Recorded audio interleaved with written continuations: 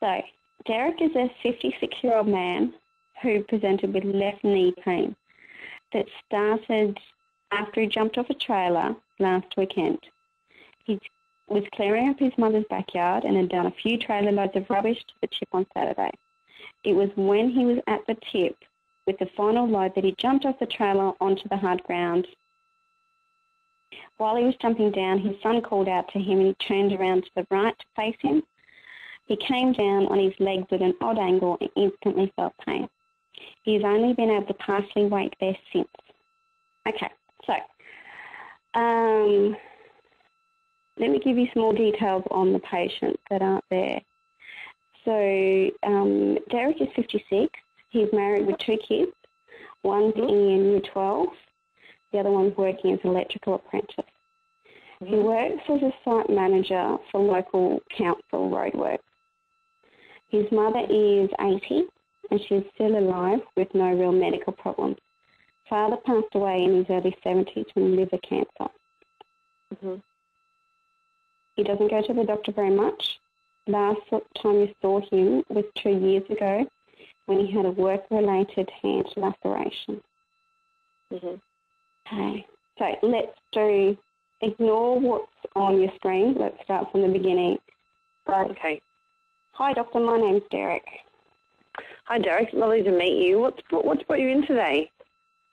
Well, I've got a sore knee. I jumped off the trailer last weekend. I've been cleaning my mum's backyard and, I just jumped down on it. It's funny. I just jumped down off the trailer. A bit funny when I was at the tip. Okay, all right. How high off the trailer did you jump? Was it from the top of the trailer or was it just from the bottom part of the trailer? Yeah, it would have been from the top of the trailer. Okay, all right. And I need you to try and be as specific as you can about how you landed because that gives us a lot of information about the potential injury. Yeah, well, I was just jumping down. It's rather hard ground. My son yelled out to me as I jumped off, and so I turned around. I think I turned around to my right, and I just landed funny, and it's been sore ever since then. Okay, so how long ago was it that this happened, Derek?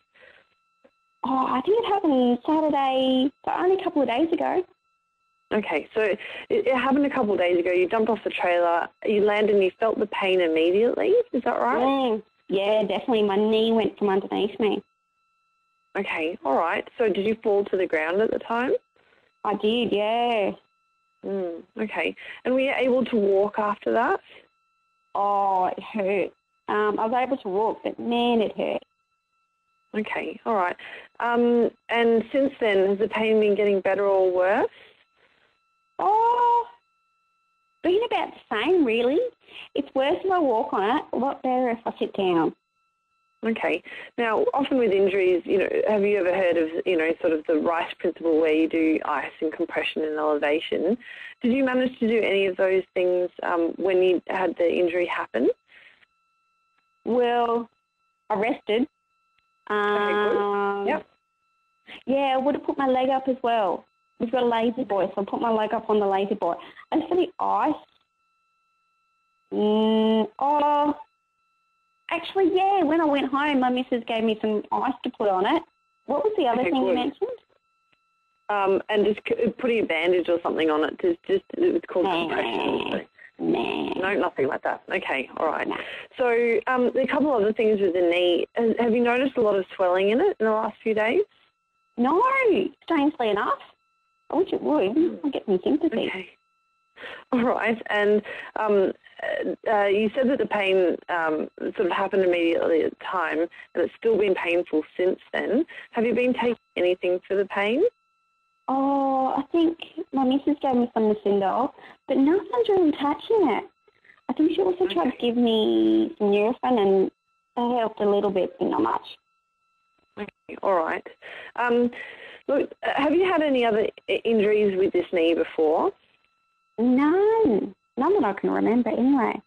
And it's a real bugger because I'm really supposed to be at work today. Yeah, so with your work, have you managed to go to work this week so far? No, I've had to take time off and the boss is not very happy. Okay, all right. So the knee's really causing you quite a lot of problems.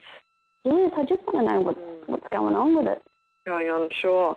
Now, we do need to have a bit of a look at the knee, and I understand that we've already had a look at that. Is there some results from looking at the knee? So the only thing you were given is that his weight is 96 kilos, his height is 182, and his BMI is 29. Okay. Is there any other examination you would like to do? Yeah, so I'd like to do a full knee examination, which would include range of motion, swelling, and then testing the ligaments. Yep, sorry. Can you walk through for me what exactly you would want to know? And so I'd be testing if there's any effusion of the knee. There is. So there is the patellar tap is negative, so the bulge line is positive. Positive, okay, yep. Then I would want to be checking whether or not there's any signs of any infections or anything like that. So just general observation of the knee for heat and swelling. No. Heat and knee examination, there's no obvious scars or muscle wasting. There's no skin changes or warmth. The knees look symmetrical. There are no rashes or fixed flexion deformities. Okay, good. And range of motion of the knee?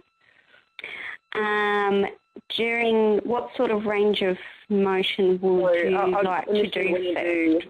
I initially want to do an active range of motion. Very good. So patient has pain during active flexion and extension of the left lower limb with decreased flexion. Extension is normal. Extension normal, okay, good. And then with passive range of motion, I'm assuming that flexion would still be decreased? Yes. Okay, then I'd want to check for ligament laxity of the lateral ligaments ACL and PCL. They are all normal. They're all normal, okay. Yep. And then joint line, I'd want to be checking on the joint line if there's any tenderness. Okay, there is no patellar tenderness, but there is medial joint tenderness on the left. There is no tenderness at the insertion of the patellar tendon. Okay, and along the MCL? Along the MCL, there is no tenderness. Okay, so it's just a meniscus. Okay. All right. So I'm going to go back to talking to Derek again. So is there any other examination you would like to do? Oh, other examination. You're going along the right point. Is he weight bearing? I guess that's general just gait and stuff like that. He does have a limp. You're missing two key important examinations for menisci. The grind testing. Yay! The grind. So Apley's is positive medially on the left. Is there another one you'd like to do? There's Apley's, and then there is. I mean, you can feel generally for crepitus. There's crep. That's okay. We've got a positive Apley's. Woohoo! Yeah. Now.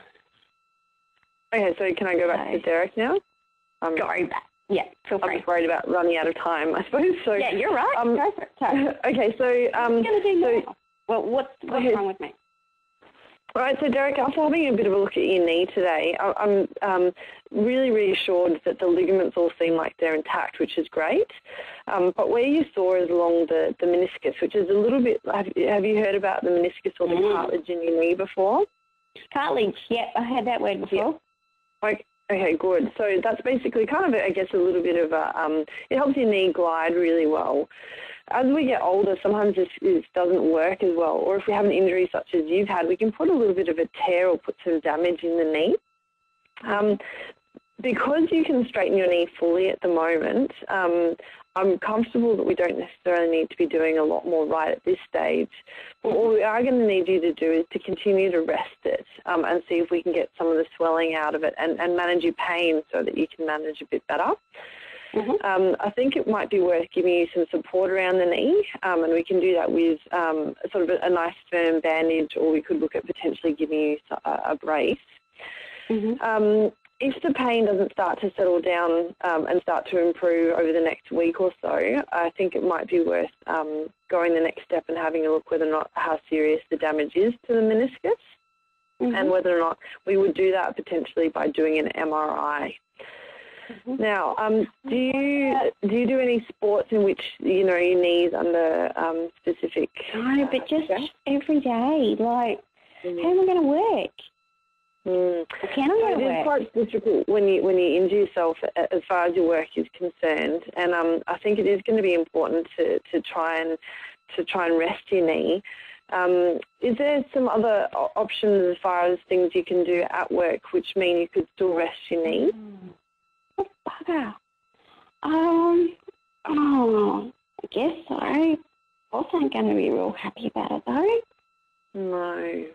Is there anything we can do to kind of speed it up so that I can get better faster? Look, as I mentioned, doing the supportive things, giving it some bandaging, continuing to use some ice and using some pain relief, and as well as some anti-inflammatories might help. Resting it is going to help you get better faster, and also seeing a physio. Yay! Oh, well done. It goes so fast, doesn't it? It does. I didn't even get to talking to the examiner about the issues, but anyway. That's okay. No, well done. So let me just go back. So this was a hard one because normally it's I really wanted to put an examination case into this because you will get one. And most likely it's going to be knee, shoulder or thyroid. And so it's so much easier when you're in that zone and you're just doing your examination. It's so much harder to talk about it over the phone, which is why I and ask you the questions, if you get in the pattern of how you normally do it, Yeah, you would have done them normally, and I knew that you would have done them because she knows what it is. I know. So athletes in McMurray. Don't forget to, when you're asked to examine a patient, walk in, wash your hands. I didn't really ask you to examine the patient because of the case.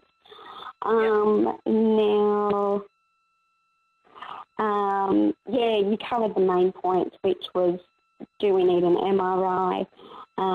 Light duties, you covered rest analgesia, the fact that, it's going to take, you're not going to be able to do his normal duties, physio, you've done education, other things, if you had time, and don't get stressed about the fact that there's going to be more things than you can cover because it's just, they're trying to isolate fantastic, they're trying to isolate, the top students. If you know your MRI criteria, that's fantastic. That was bonus points. So he doesn't actually fit MRI criteria because he's got no extension issues. Weight loss, reduction, opportunistic screening were the only other 2 points I had. But I had general checkup written for down the bottom, but obviously I was out of time. So. Oh, absolutely. You would have passed that. Like, you knew what you were doing. It was just a bit of an artificial scenario doing it over the phone. And just remembering that time thing, I suppose. Yes. Absolutely. And just practice. But you know all the stuff, and that's it. You know the stuff. It's just then putting it into practice. So, no, well done. Yeah, I would pass you. Good. That's good. Thanks.